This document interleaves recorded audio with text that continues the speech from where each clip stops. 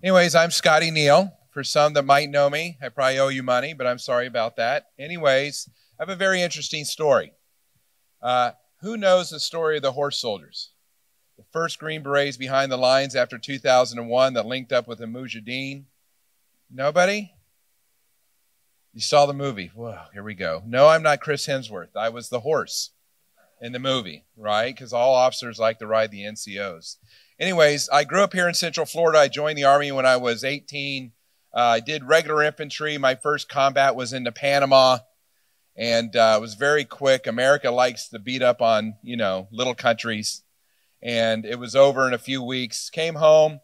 But during that mission, I saw some Green Berets running around with baseball hats, kind of doing what they wanted while we were standing in formations and counting our bullets and, doing things that regular Army people do. And I said, I need to do that.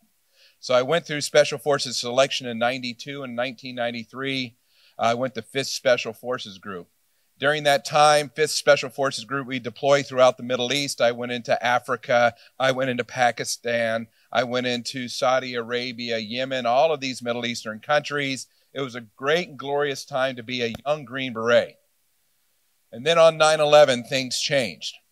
As a matter of fact, my team was getting ready to go on 1 October to be part of the Commanders in Extremis Forces, which is a small group that's forward-based, that is ready for any incident. You've had previous embassy attacks. You had bombings in Kenya, all these other places. So this forward element would basically be the first to react and go and create reconnaissance and other activity. So I remember on Tuesday, September 11th, our intel sergeant walked in and he wrote on the board, the World Trade Center's been attacked. And we thought it was just part of a training exercise. An hour later, he comes back in and says the second World Trade Center's been attacked. Okay, complex attack. 2 World Trade Centers, financial powerhouse of the United States. We just went into this kind of exercise scenario. Actually, we're putting RFI, requests for informations, into the exercise portal. And it wasn't until 4 hours later that Colonel Mulholland at the time came in and said, stop. This is for real. And if you did see that movie, 12 Strong, we went to the mess hall and we saw it like everybody else. And that's what began the journey.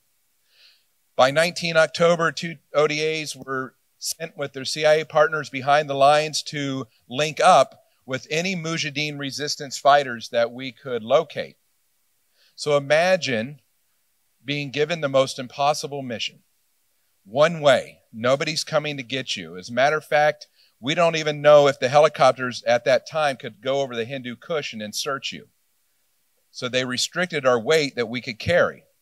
And at that time, it was 120 pounds. Now, if you were a soldier, you know your real top limit that you could struggle, and I like all these go racks, but imagine that's 150 pounds. But at 120 pounds at altitude was all we could bring in. So how much water do you carry? How much ammunition? How much food? All of these things you have to calculate down to the ounce. As a matter of fact, we didn't know if there was enough oxygen for the pilots, so us in the back didn't even have oxygen. Most passed out. And at about 2 in the morning, 20 October, landed, and we moved to a small compound that we called the Alamo. And from there, that very next morning, we started hearing gunshots, and we thought, this is how it ends. Nobody's coming to get you. Maybe somebody ratted you out. It was their culture at the time, right? There was no guarantees. But luckily, it was the vanguard for then General Dostum, who 20 minutes later come up with another 20 horsemen and got off. Everybody started hugging, and then you realize that he doesn't speak English. He doesn't speak Arabic, which most of us spoke Arabic. Some of us spoke Farsi. So imagine looking at each other for the first hour and you can't communicate. He finally broke open a map, but some of the indications on that map are Russian, and Mark, the detachment commander who Chris Hemsworth played, spoke Russian. So for the first day, probably 2 days, it's almost like 2 3-year-olds talking to each other. And that's how it began. The war on terror started with 40 horsemen.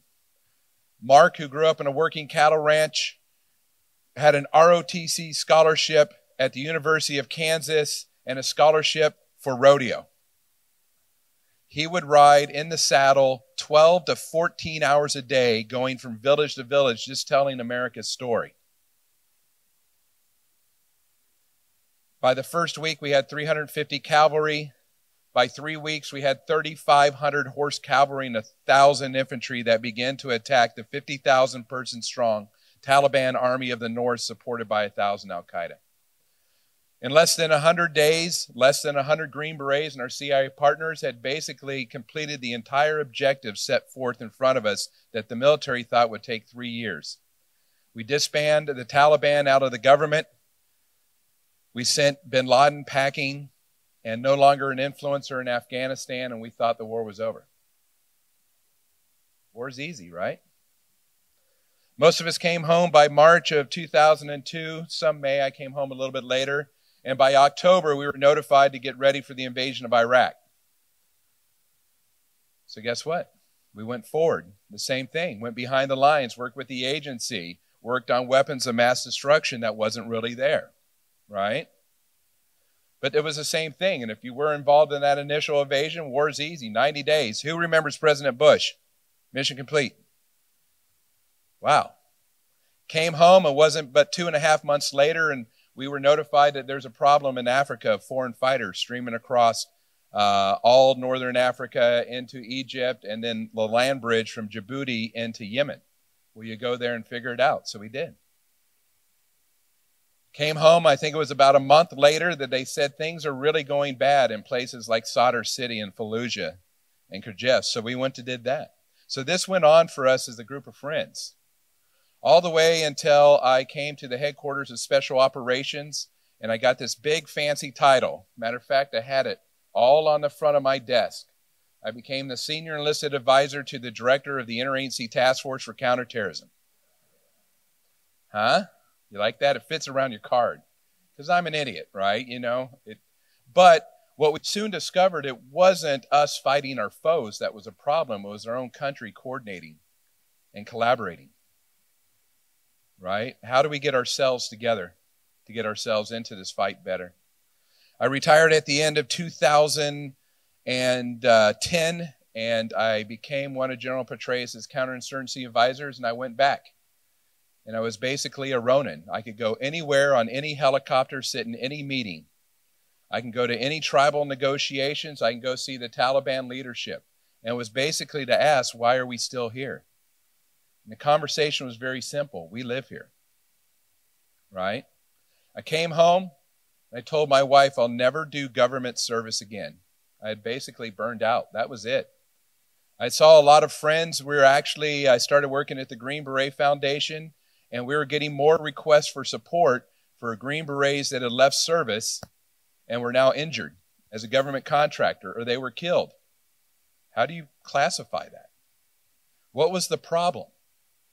And the problem is we created such a great group of men that had such strong families, and we asked them to do so much that the day after their service, we turned that light off.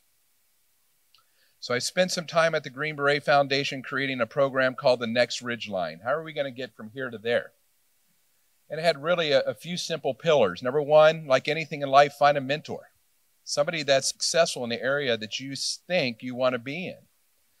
Number two, find yourself, right? Erase your history, because if you're stuck in your past, you'll never move forward, right? There's a lot of people that spend the rest of their life talking about what they did a long time ago.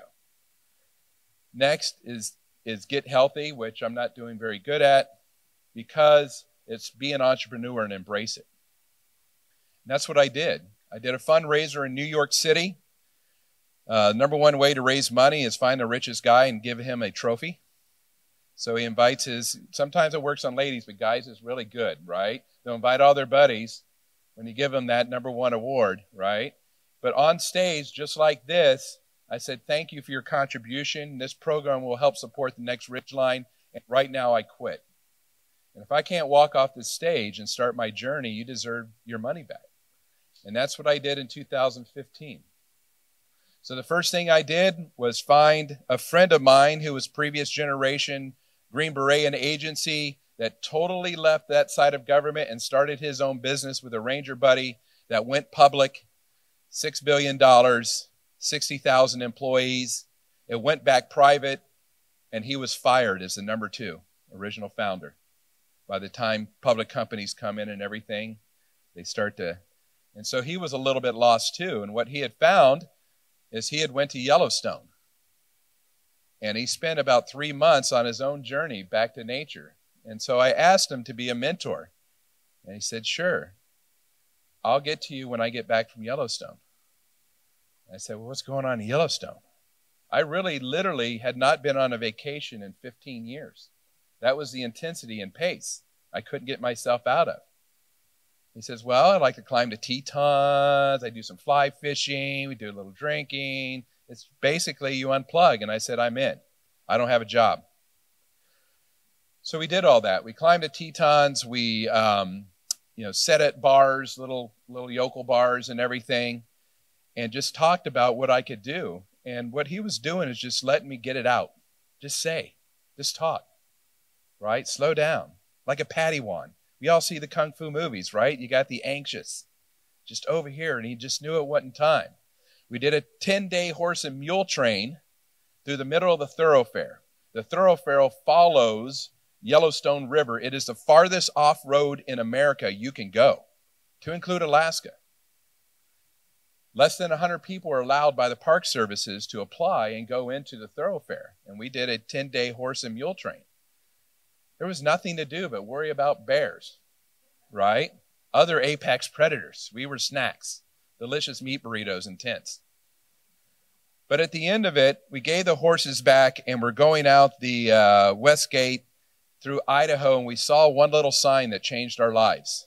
You know what it was? Free tours and tastings this way. It was a craft distillery. It was a mom and pop. We went in there. The wife came to a little bar. She poured us a little vodka. We're like, we're all still dirty from the trail. And she sit there and talked about their family business, right? How they put everything into it. It was the best vodka we ever had. At the time, it was really good, right? So we were so curious about it because of the enthusiasm they had that we Googled the next one and the next one and the next one. And it took us 3 weeks to get back to Tampa, where John's mom said, you drunks need a hobby. So what do you do when you have a lot of fun is you call your friends and tell them about how much fun you had, right? So I called Mark and Bob, and Mark had just gotten back from a rotation. I think he was one of the bodyguards from the president of Iraq, and he served with a Royal Boat Marine Brit who just started a Scotch distillery. So guess where we went? We went to Scotland. We did the trail. We went up to Thurso, the northernmost city, and we worked there. Like Kung Fu, we opened the grains, we milled them, we turned the stills on, we learned everything. Came back home and somebody said, what's the difference between Irish whiskey and Scotch? So we went to Ireland. And we did the same thing. We just went to Teeling Brothers. Then we went to Kelbegan, the world's oldest distillery. Came back and we went into Kentucky. We went into rick houses. We'll turn the barrels. We'll rotate them. We'll stack them. We'll do anything just to learn. And in 2006, we formed a company and we started flying to a distillery that just opened. And on the weekends, we started making 1 barrel, 5 barrel, 10 barrels. And then in 2018, this movie came out called 12 Strong, which nobody participated in. A bunch of Navy SEALs. How many Navy SEALs are in the room? Come on. You know how you know there's a Navy SEAL in the room? They'll tell you. Anyways, I digress. You didn't know there's going to be humor and alcohol, huh? Okay. So imagine, I only have a minute left, so it'll be 3 more minutes. Imagine starting something you absolutely know nothing about, but you dedicate your lives to. That's what we did as Green Berets. We had 5 bottles we filled with some of our whiskey, and we took it to the red carpet premiere, and we got drunk with all those actors. So much so that we came back to a charity event, and we met the owner of ABC Liquors. And we told him that we had such a great journey learning how to make it. He says, I'll buy 50 cases. We went and got a U-Haul. We drove him to his facility. He goes, that's not how it works. We didn't know. We brought donuts. Today, 7 of us are involved in this company, right? We have over 13,000 barrels. We just broke ground on a $240 million, 5 million gallon facility in Kentucky. So what does this story tell you? Don't be afraid to change directions, right? Because you don't know where you're going to find yourself. It might be positive. If you serve with a group of friends, you'll serve with them for life, right? And entrepreneurism is real. You can live the American dream you've been defending. With that, I have a red light, and thank you very much. We're going to serve some Horse Soldier bourbon out here, right? I know you're fit, but I have bourbon.